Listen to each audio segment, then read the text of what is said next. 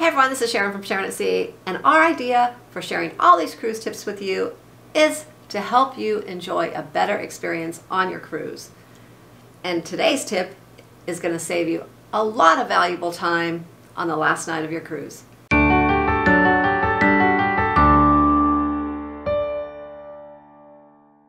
So it's the last night of your cruise and you want to make the most of it, right? So you don't want to spend the whole evening standing in line.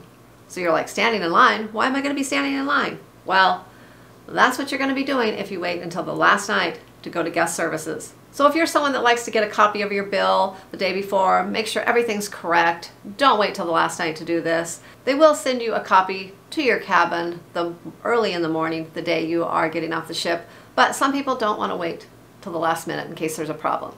So unless you're on a cruise line that has a separate line for higher loyalty statuses, and you happen to be one of those higher loyalty statuses, you will stand in the common line at guest services, which can be very lengthy on the last night. In fact, I have seen that line be over an hour long at times on the last night. This is not a fun way to spend the last evening of your cruise. So go to guest services in the morning on the last day before the lines get too long, and then just kind of monitor your bill throughout the day and make sure you don't overspend. Or, even better yet, go the night before the last night.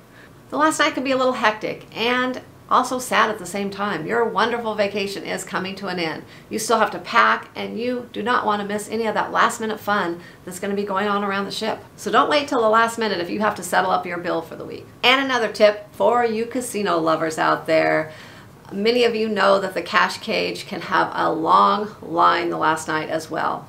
So here's my advice. Cash out a little earlier in the day.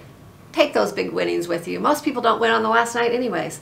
And go find some fun elsewhere with your friends and family around the ship and enjoy that last night. Hope this was helpful, and please share some tips below in the comments of things that you never do on the last night as well. And if you like cruise vlogs, cruise tips, cruise reviews, and even cruise news from time to time, please consider subscribing to our channel and click that notification bell so you'll get notified when we post new content or go live. We go live every Monday evening, and we just have a lot of fun talking about cruise. So come join the fun. Until next time, happy cruising.